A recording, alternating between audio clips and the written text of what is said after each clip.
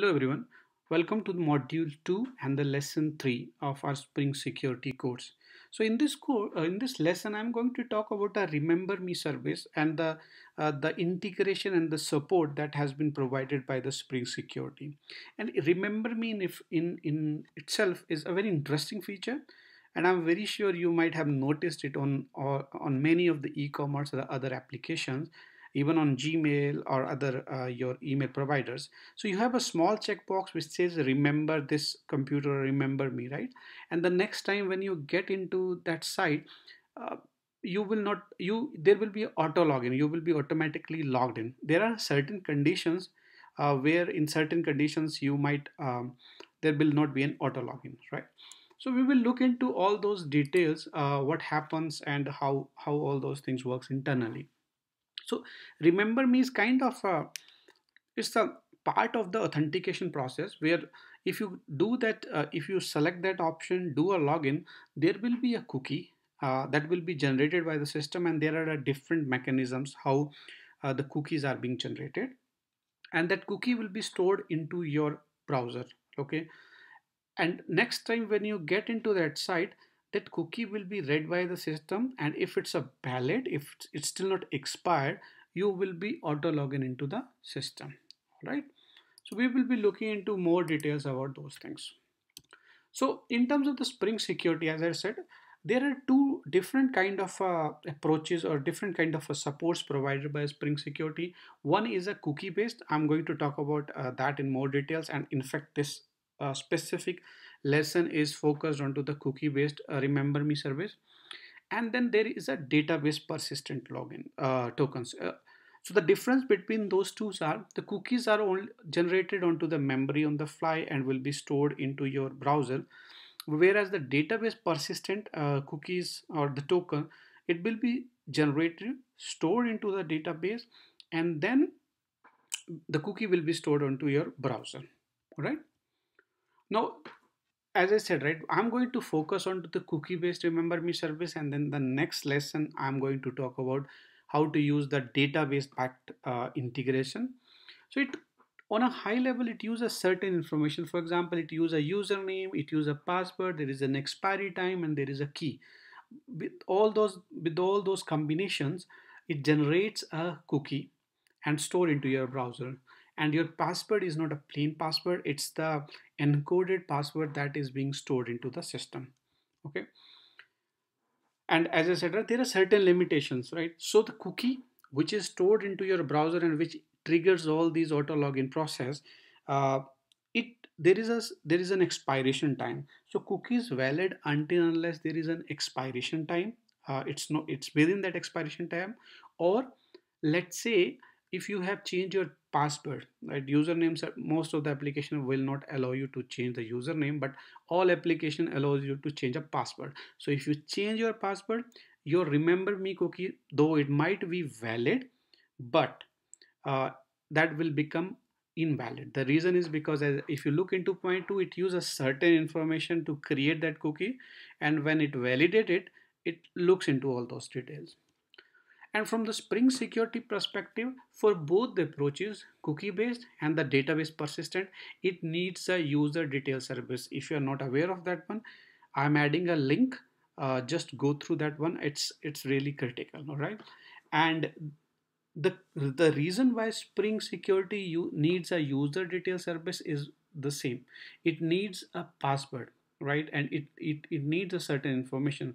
So in order to get the password, it needs to load the user data. The moment you set remember me, uh, or it generates a cookie, it use that information to find out the user, fetch the information, user information from the database, and that's the reason why it needs that one.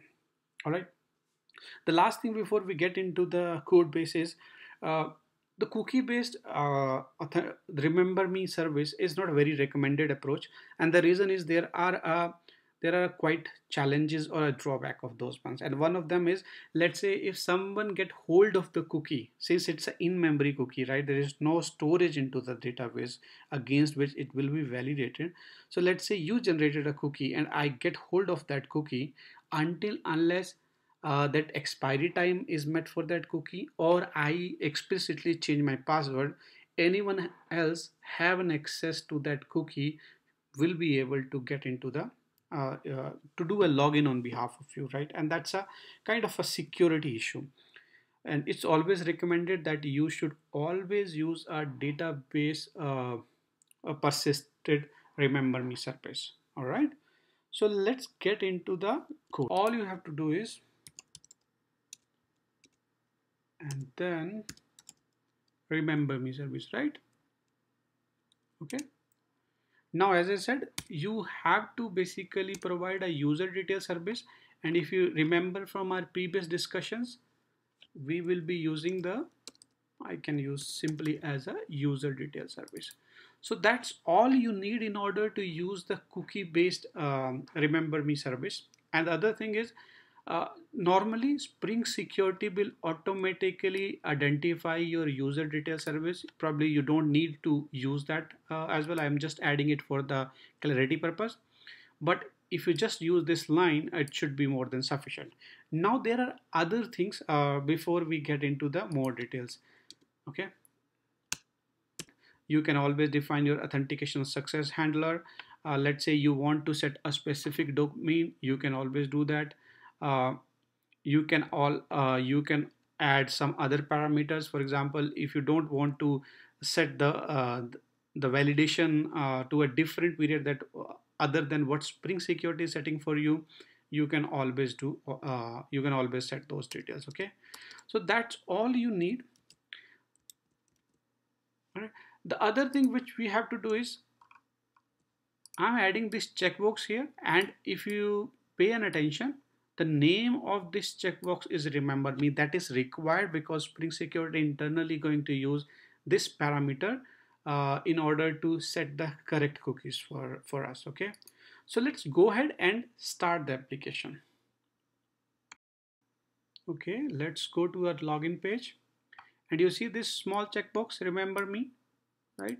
So what I'm going to do is, okay, before that, let's look into the cookies. So you see there are two cookies, right? Dummy cookie, which we created in our earlier lesson, and then JSession ID is the it's being generated by our application server, right? So let's quickly fill all the details. So I have filled all the details, right? So now I am logged into the system. So let's look into the our cookies again. Okay, now you see we have a dummy cookie, we have a JSession ID, and we have a remember me service, right? And there are a certain things. For example, the remember the expiration for this cookie is September 21st, right?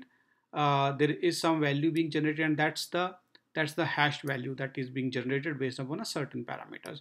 Now in order to see if it's working fine or not, what I'm going to do is, if you remember from our previous discussions, JSession ID is the one which holds the session information, right? If this is lost, that means you will be logged out.